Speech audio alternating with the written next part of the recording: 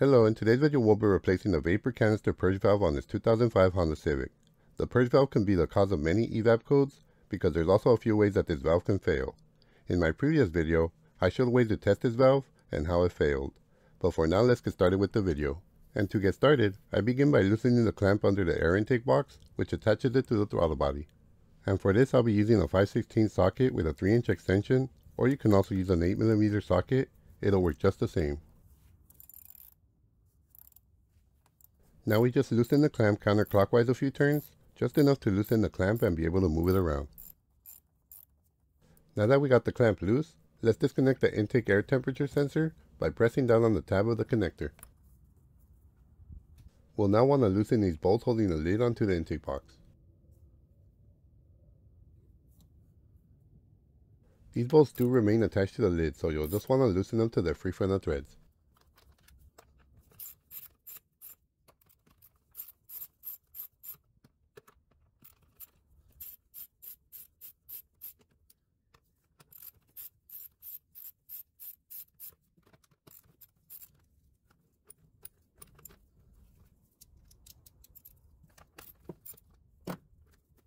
After all the bolts are loose, we can remove the air filter cover and the air filter, which did remain attached to the cover in this case.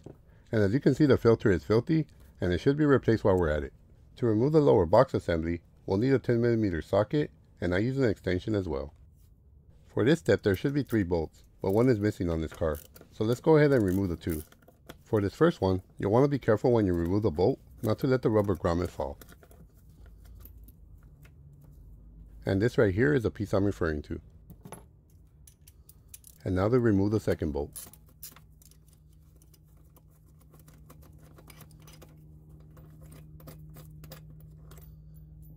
And this is where the third bolt should be, but it's not.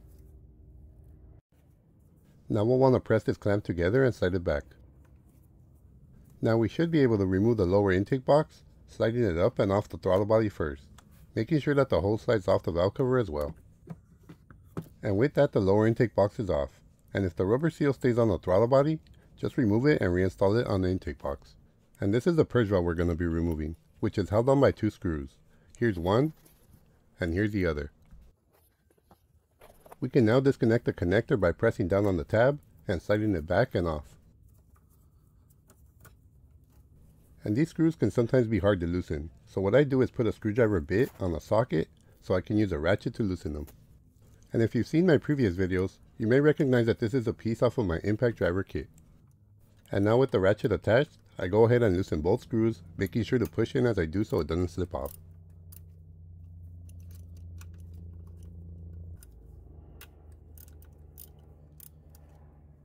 Once they're loose, I can just use my hand to loosen them, but you'll want to be careful not to drop these screws or you may not be able to find them.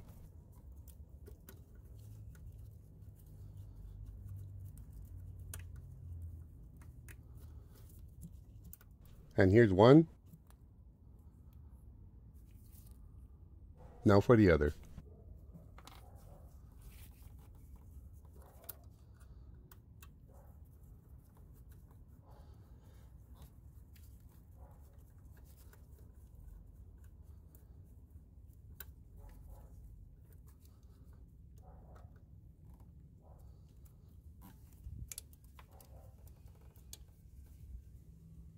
Once you get both screws off, all that's left is the 2 hoses attached to it.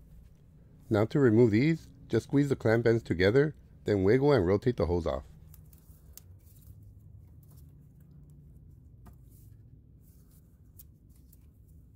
Now do the same on this other hose.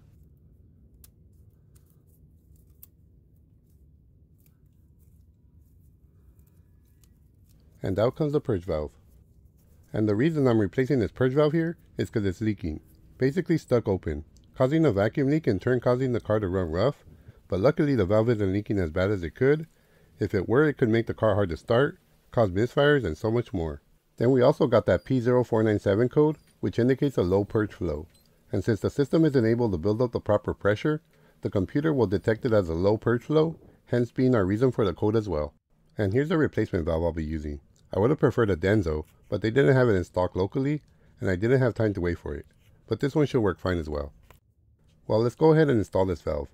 First the two hoses, making sure that you install it the same direction as the one you removed. Squeezing the clamp as you slide in the hose.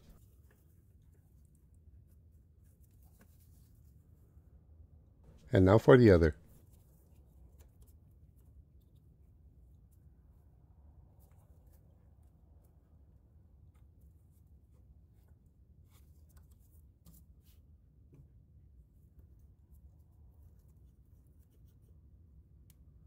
And now for the hard part, installing these screws without dropping them.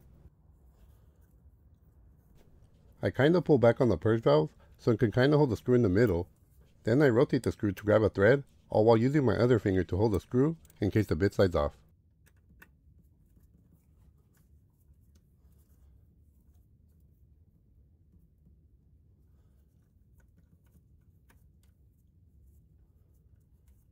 Now once I'm sure I got a few threads, I can install the other screw before tightening it fully. I want to have enough slack on the purge valve to do the same and be able to move it around and adjust the purge valve to align the screw.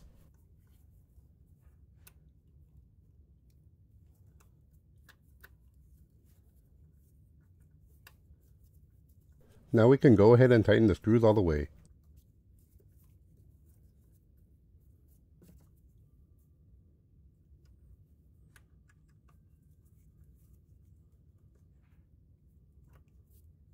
And if you use a ratchet, you just want to snug it up a little bit more.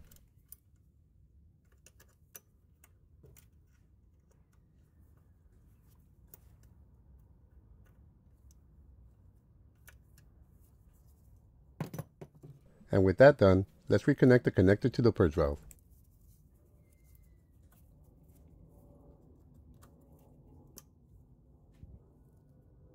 And if your rubber seal moved out of place like this one, you'll want to reposition it back into the lower air box like so.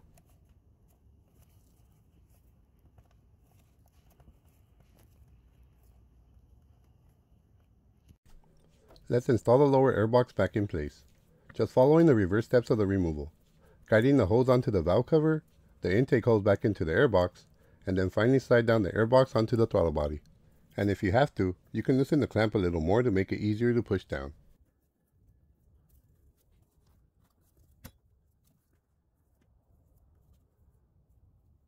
Now slide the hose clamp over.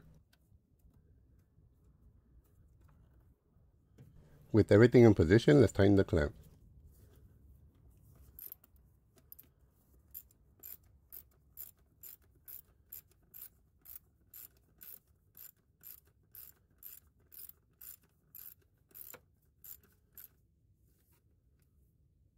Now for the two outer bolts that hold down the airbox, starting with positioning the bushing, then threading in the bolt.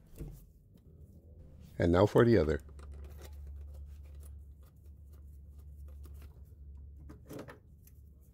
Followed by tightening the bolts. Reconnect the intake temperature sensor.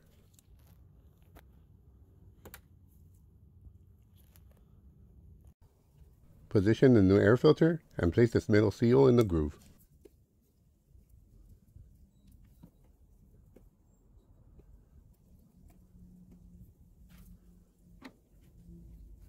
Followed by the air lid.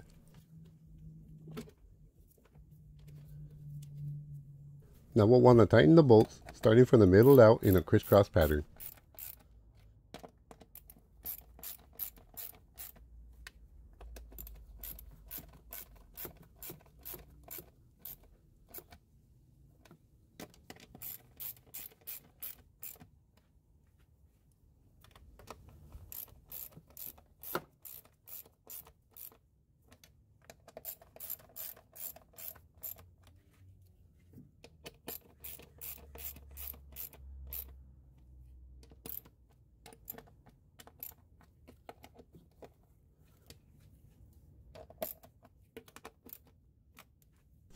With all those bolts tight, all that's left is starting the car, driving it around, and see if we fix the problem. Which in this case we did, and as of today it's been over a week, and the check engine light's been off, and running even better than before. Well, that just about does it for this video. I hope you found it helpful and informative. If so, please click that thumbs up button to support my video and my channel. And please subscribe if you haven't done so.